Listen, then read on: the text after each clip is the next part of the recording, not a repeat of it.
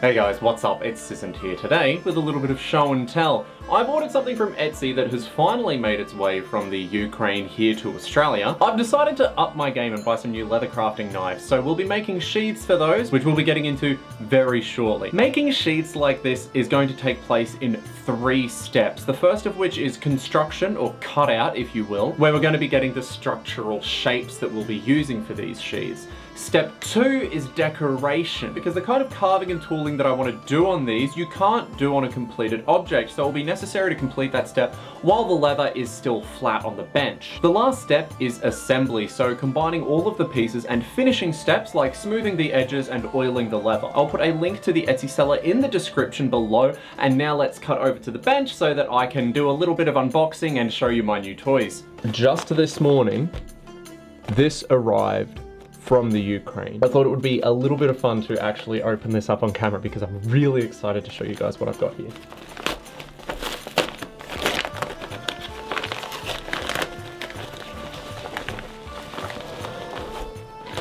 Oh, this is just all cling film, I guess. Oh boy, oh boy, oh boy, oh boy, oh boy, oh boy, oh boy, oh boy, oh boy. Oh, they're beautiful.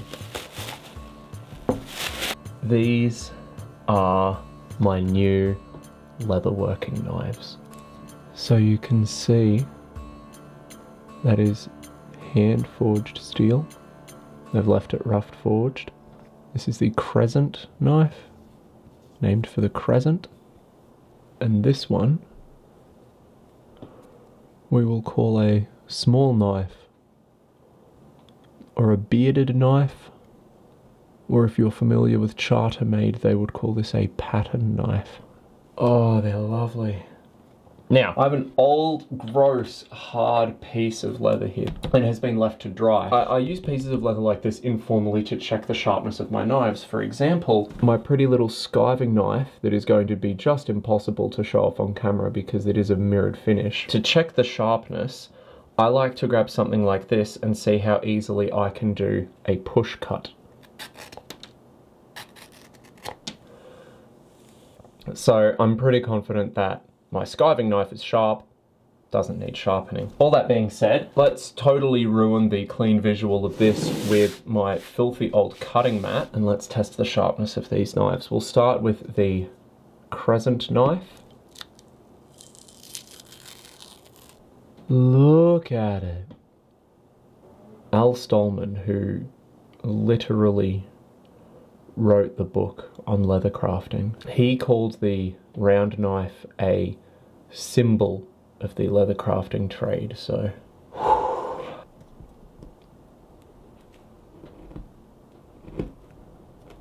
Ooh, yep, that is a sharp blade.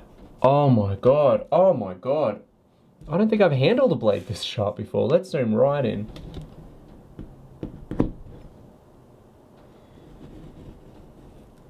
Okay, I shouldn't be doing it right on the edge. What I should be doing is starting and rolling and using that edge for the push. Oh, fuck. Yep.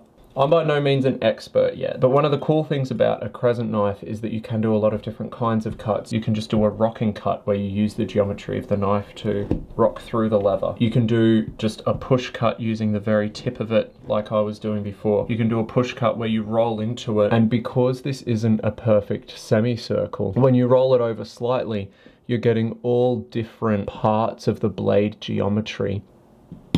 And here we have the Babby knife. So let's just try and get the tape off this one without removing my fingers. So this is like a little miniature crescent section. So let's see how sharp this one is out of the box. So I can park my thumb here, put my finger here to stop it wobbling. I start on the point, but as I roll it forwards, I stop about here and just shunk. Holy shit, that is sharp. Good God. Look at that. One single clean line. There's no layering through it because I've taken it all off in one absolutely clean cut. I was not expecting these to be quite so razor sharp out of the box, but these, there is no way known that you're not seeing these guys heavily featured in future videos. I think that knives so lovely as these deserve a lovely sheath to go with them. So that's going to be the little project that I work on here. Something I might get a little bit carried away and make it pretty. So this should be fun.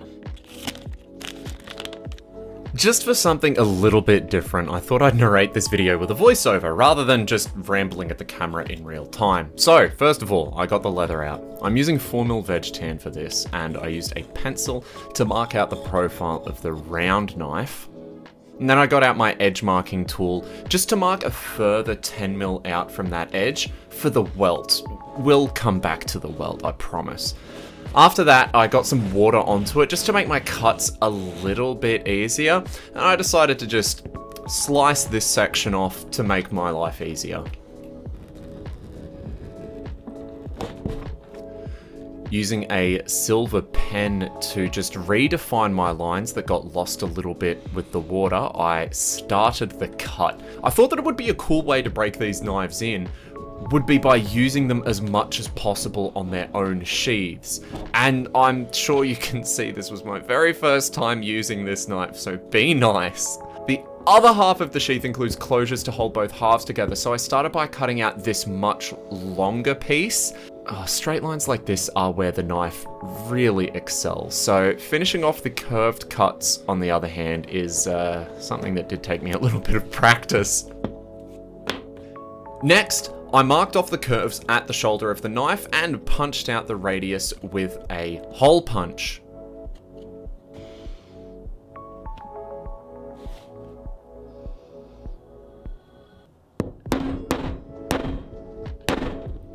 Unfortunately for me, my hole punch wasn't cooperating and I ended up finishing the cut with the round knife.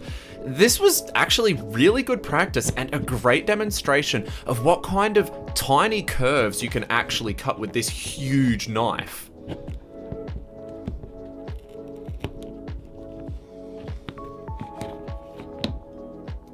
And then it was time to get my skiving knife out. So both of these flaps need to fold completely over and rest on the other side of the sheath, accommodating everything in between. And so to help that leather bend, I'm using this knife to remove bulk from the reverse side. There are plenty of ways to do this, but I'm using a Japanese style skiving knife to carve out a channel that kind of meets in the middle. So I end up doing this on both flaps, and I will end up taking several passes on these channels just to get them as wide and as deep as I want them to accept all of the bulk that is going to be sitting in the middle. I'll put some water on the fold lines to help the leather fold a bit more easily, and I used the end of my maul to make sure that everything was firmly in place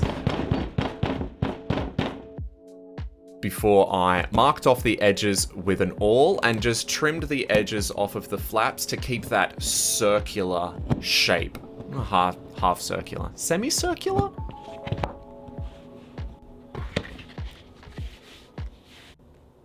Then I used the front of the sheath as a template to cut the welt out of an old piece of scrap that's quite firm, it's very old, and it's got a nice, deep, almost orange color that contrasts with the leather that I'm making the rest of the sheath out of. I think it's going to look pretty striking.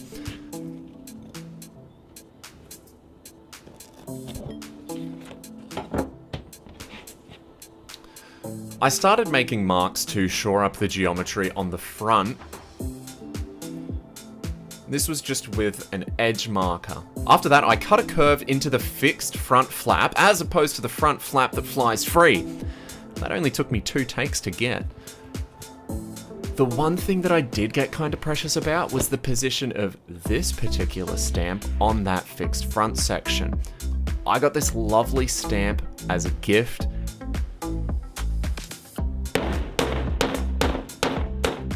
And I'm very excited that I can sign my work now. After that came some more marking and cutting out on the opposite flap just to get that to a shape that'll latch down properly. I did end up using the small knife for this one. I thought the crescent knife was just a little bit unwieldy for this operation, but it still counts. They're a matched pair, it's fine. I did a rough assembly, so I stacked the knife up, added the welt, And then I put the front section stacked all on the back so that I could fold everything over and just kind of get a bit of a look as to how the fit was looking before I started the decoration step and fixing everything together permanently. I marked out all of my edges and borders. I went with an asymmetrical border on the fixed flap that this will make sense when you watch me stitch it down, don't worry. And I got the stylus in there to really define those lines, and with this sheath now up to the decorating steps, I decided to cut out my pieces for the small knife. I know I said that I would be doing this all with a voiceover and that there wouldn't be any live talky bits, just for something a little bit different. But I have a very good reason for doing this, and that is that I wanted to. So, making the sheath for this, I'm gonna call it a pattern knife. I know that that's the name that Chartermaid uses for their knife, but what else do I call it? A bearded knife? Calling it a crescent knife feels a little bit incorrect. But basically, I've been unable to find what other people are doing for sheaths. I don't know if this form factor is just a little bit unusual or if I'm looking for the wrong thing, but generally looking for leather knife sheath just takes you to generic sheaths for generic knives that happen to be made out of leather, which is like, that makes sense. I'm not complaining about that. I'm just complaining that I don't know what to actually search for. Anyway, that's all beside the point. So because I'm not quite sure what I should be doing for this, and also just to make it a little bit more interesting, we're going to be using a different technique to make the sheath for this one than we did for the big crescent knife. So what I've got here is a little sheet of A4 paper. I've just folded it in half, and what I'm going to do is along the fold, I'm just going to mark off the thickness of my leather along the fold, and this will help to accommodate the welt.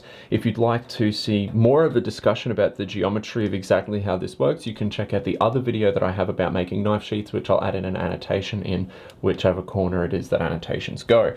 So what I'm going to do now, just trace around this bad boy. Next step is marking out the thickness of my welt, and I'm going to have a 10mm welt. Okay, now I need to join the dots on this.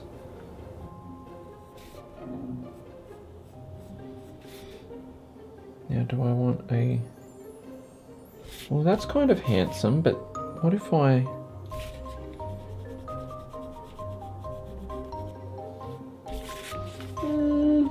Nah, I don't like straight line. Do I like just following the contours of the knife? I kind of like it. I kind of like it. I might move this spike just up a little bit.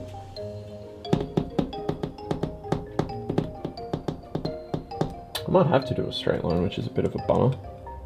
Or what about this? If we do a straight line to there. Is this going to work? Is this how geometry is? Never, ever let it be said that I don't take parallel lines seriously.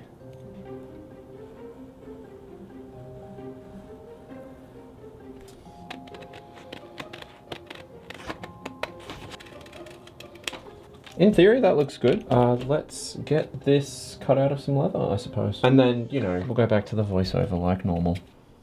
Okay, let's run through this quick because this is kind of the same as cut out on the biggest sheath. First, I marked out the pattern with my silver pen, and then I cut it out with the knife. First, cutting out this larger chunk so that I could work on it more easily, and then refining my lines. One thing that was different was finding a good hole punch that worked, which allowed me to get those smooth radii in the corners. And another point of difference was the welt. I used the paper pattern and an awl to measure the curve and then cut it out of a piece of scrap. I did this by laying it over and just putting a series of dots with the awl, and then later connecting those dots and just cutting out the curve.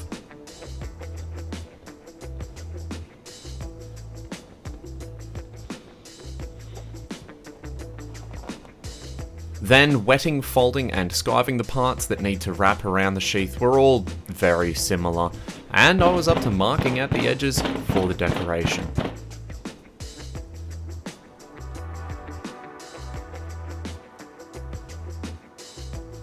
Incidentally, the order that I actually did all of this in was much more nonsensical. So you can actually see the other sheath in different stages of finish in the background. You should probably ignore that.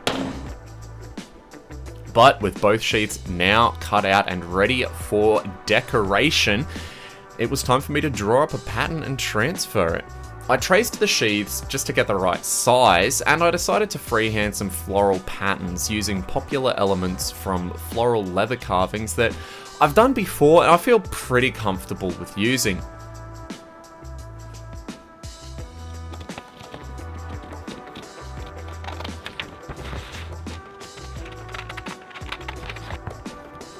I then used my stylus to trace them onto the leather through the paper. This is a single-use method. The paper generally won't survive to a second transfer, but this was fine for me because I was only making one of each sheath.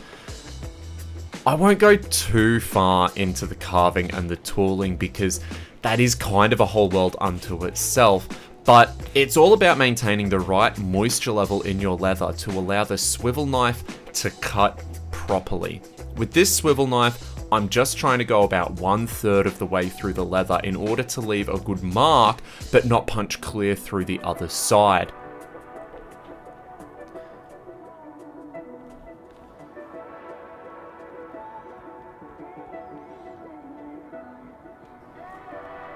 Making sure to add more water as needed. It's just a matter of tracing over all the lines that I've got until I got to the depth that I wanted.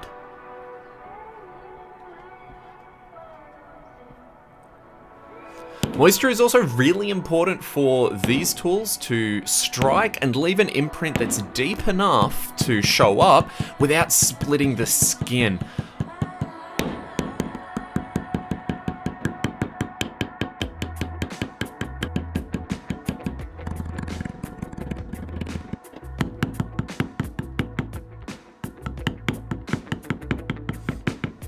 I used a variety of different tools around the edges here, including this lovely little circle tool to get the seeds in the middle of the flower. I like swapping out to different tools like camouflages for the ferns, as you can see here. It gives a lot of different textures and sort of a lot of different things going on that will show up when the antiquing comes in. I used a background tool to fill in the spaces with some texture that will show up our antiquing color very nicely, and for the front of the sheath, I just went with general stamped patterns. Rather than carving or any tooling, I figured the reverse side was already busy enough, and you can hardly see any of this when the sheath is closed anyway. The smaller knife didn't have heaps of real estate for decoration on the sheath, but I was pretty happy with myself that I managed to fit one happy little flower onto it. This was a style that I hadn't really done before, so it was a little bit experimental, and I'm pretty pleased with the results, honestly.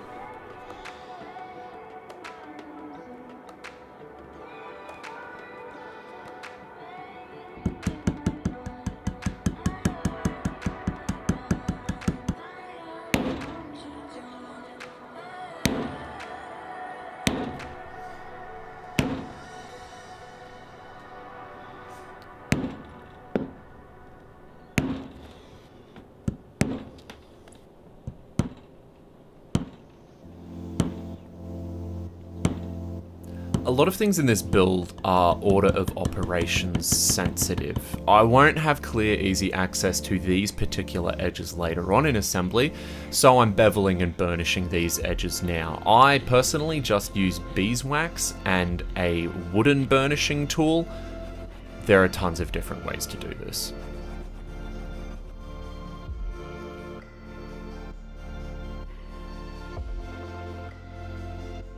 And we're finally at assembly! The big sheath was a matter of sandwiching everything correctly, making sure that the glue was nice and tacky, roughing up the leather beforehand, belting the crap out of it with my maul.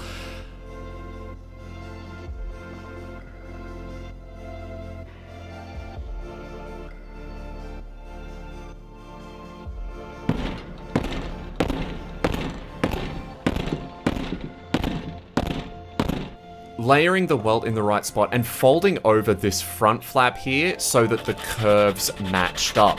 Once I knew where the curve was marked out with my awl, I was able to rough up the surface and get some glue in here. This Leathercraft cement is the real deal. This is gonna hold it fast, you know?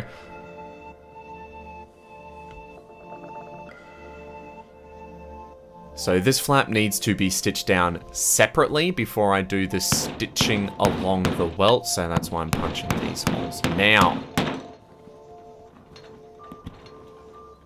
I used Phoebing's Cordovan Antiquing. I really like the color. It's kind of this reddy ochre. It's thick and it's gunky and it really lets you get in there, and that's what the antiquing is for. It's meant to get deep into those cracks and stain the deeper parts of the carving, and you then wipe away the excess from the top, in my case with a paper towel. I thought it might be fun to have these have kind of slightly different finishes, and so when I put the antiquing onto the smaller sheath, I actually let most of it dry in place to give it more of a real prominent red color. Then it was over to the stitching pony to run a saddle stitch through that front flap on the big sheath. This was the easiest stitching run in the whole project, and it was still going through a double layer of 4mm thick leather. Because this sheath was going to have a more natural color tone, I decided to just use a natural unbleached linen thread that I did wax. Whereas on the smaller sheath, I wound up going with a beautiful little butterscotch colored thread, and I like those little points of difference between them.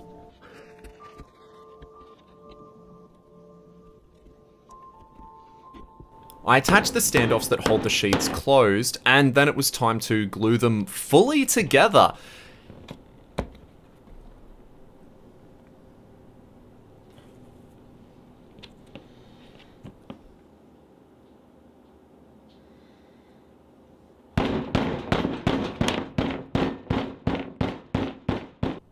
You'd honestly be surprised how important the step of just beating the shit out of it with the flat of the maul is.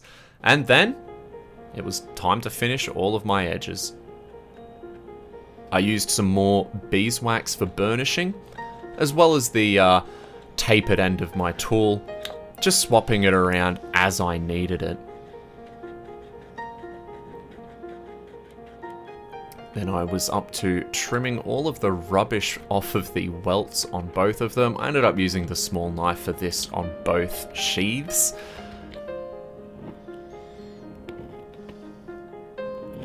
Just trying to get a smooth edge over to the sandpaper. And then once it was smooth enough, I beveled and burnished this ludicrously thick edge as well. It can be a bit of a struggle burnishing edges quite so thick, so I just used whichever parts of the burnisher I thought would work properly for me.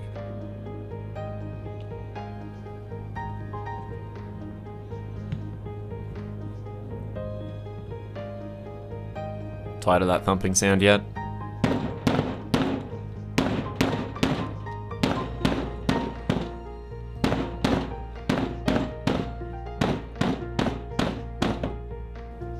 Pro tip, use the stitching pony as a big wide flat clamp.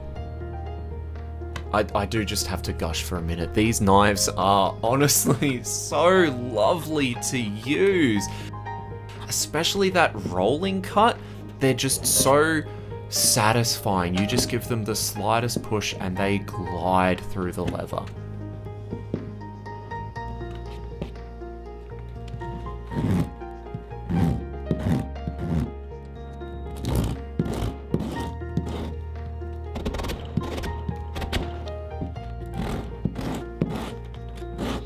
Once I'd gotten past the sanding step for the big sheath, you can really start to see the multi-toned edge starting to come through. I'm really, really pleased with this look, and I think it came out great.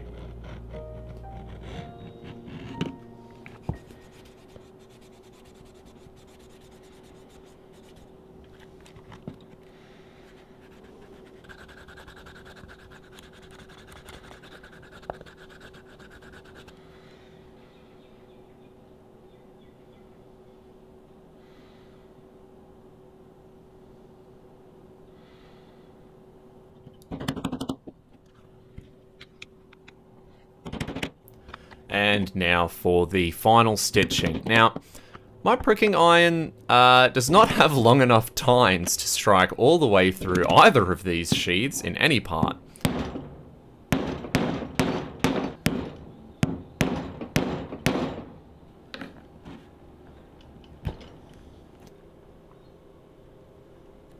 And so, as you can see here, I was forced to wrestle with a very long and sharp awl in order to finish piercing the rest of the way through the piece. This is a kind of saddle stitching that I definitely need more practice with, and to be perfectly frank with you, I'm kind of unhappy at how uneven some of the holes are on the reverse side where the awl has struck through. There is a technique to holding the awl at a steady, repeatable angle and pierce through consistently, but ultimately, like most skills, this is going to come down to practice and me spending many more hours honing it.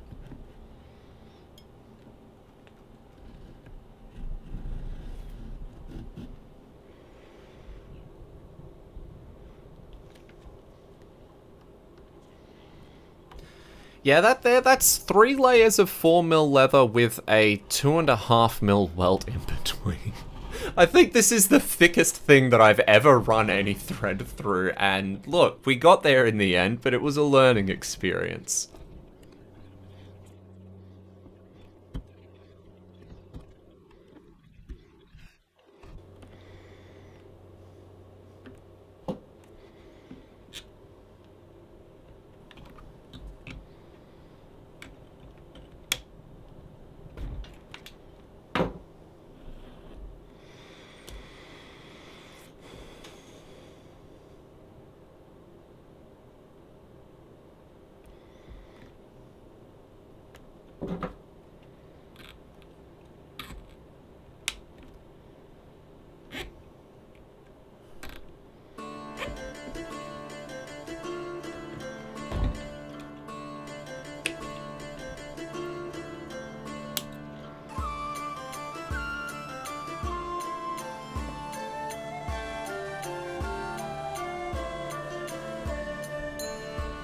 And with the stitching done, it was finally time to apply a supremely liberal coat of neat's foot oil and to finally sheathe my blades.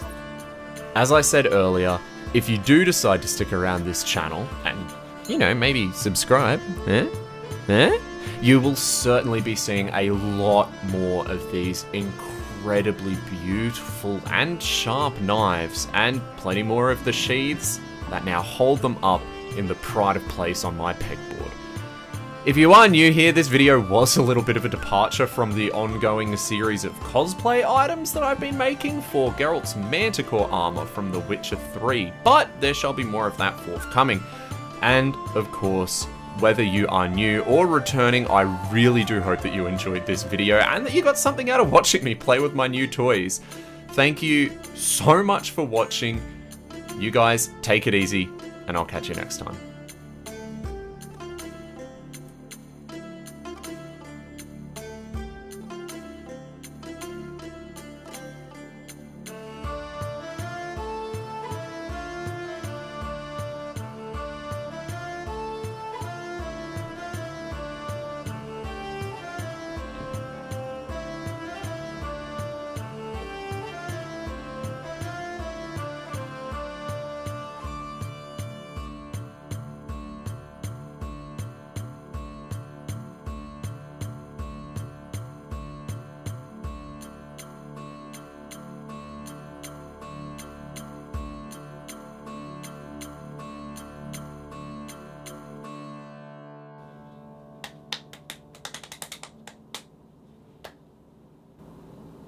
I think I got it.